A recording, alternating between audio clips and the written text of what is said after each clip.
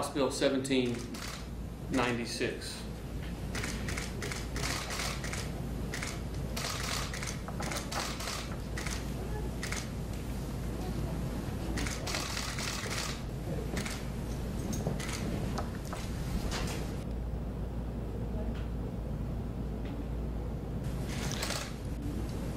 So at 5:11, Governor Tate Reeves making Mississippi history, signing the bill that will do away with the Confederate emblem on the state banner.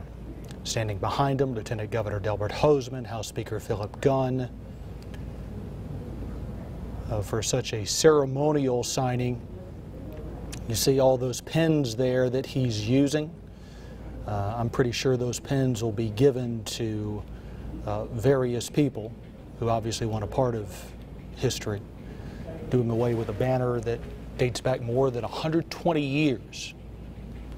Passed in special session by the Mississippi legislature. And now during the regular session of the 2020 legislature, that banner will be retired. A new one will soon be flying at city halls and in government buildings all across the Magnolia State. It is now law.